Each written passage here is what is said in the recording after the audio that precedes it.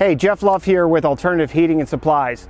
Today I'm going to talk about a snap disc issue, which I talked about earlier in another video, that is a reason why your fans don't turn on.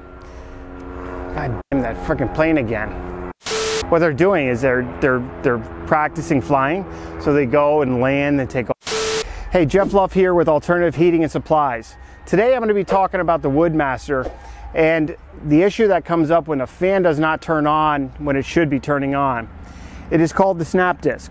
The snap disc, I did a video earlier about this, and we'll refer back to it in this video if you need more detail about it. But I wanted to show people where it is, because a lot of people call me and say, well, where is it?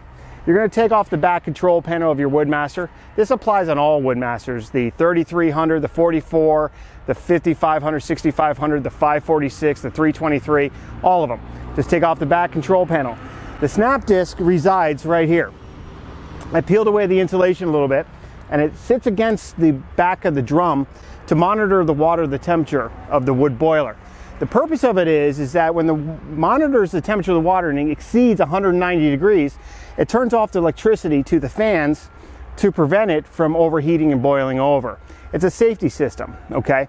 They're a very simple, mechanical, little spring-activated system. And what also happens is that you want your unit to turn on, and it won't turn on the fans because it overheated, or simply maybe the snap disc went bad. But when it won't turn back on the fans until this temperature probe snap disc reads 150 or even maybe 140 degrees.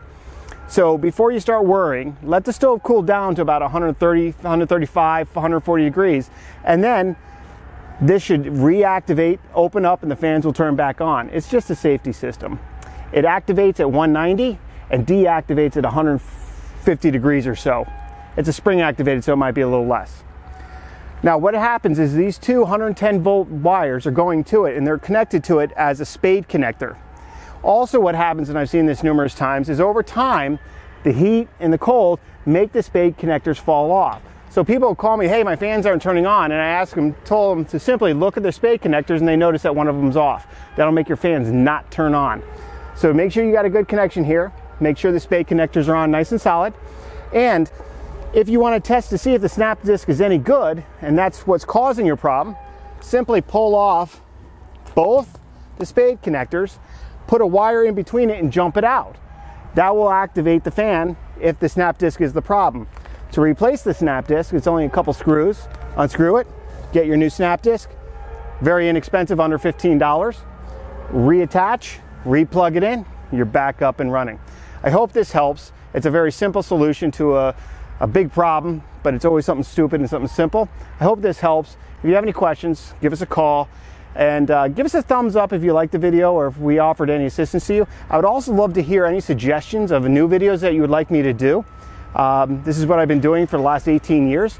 So all I know is outdoor wood boilers and how to hook them up and fix these little simple problems.